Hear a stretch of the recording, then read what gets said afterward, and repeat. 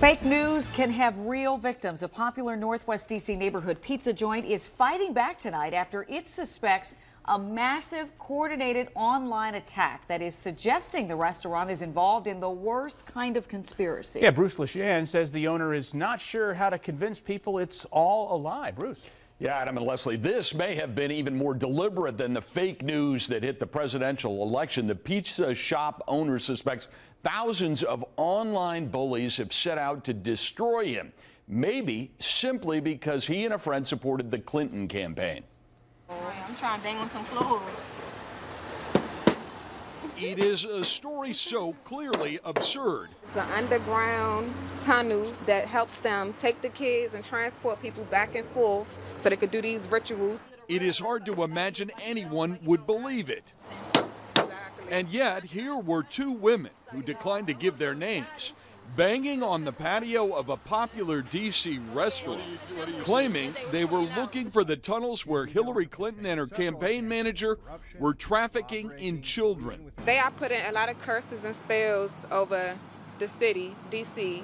I feel like they are kidnapping the children that are missing. They never were missing because D.C. knows where they are. It is all a lie.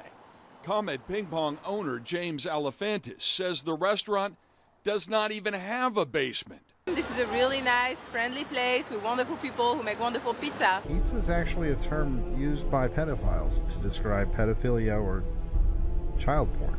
It is hard to know what the people spinning the tale are thinking, but the conspiracy theory continues to spread with thousands of YouTube, Facebook, and Twitter posts under the hashtag pizzagate.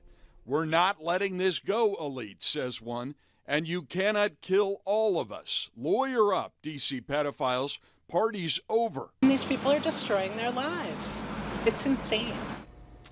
Now, Alefantis has contacted the FBI and D.C. police. He's asked Facebook, Twitter, and Reddit to remove the post, and yet there are hundreds of new ones today alone. Adam? That is just truly bizarre. Thanks, Bruce. Comet Ping Pong's owner says the Pizzagate conspirators have also harassed and abused his staff. The manager got so many threats and vulgar messages, his wife actually asked him to quit his job.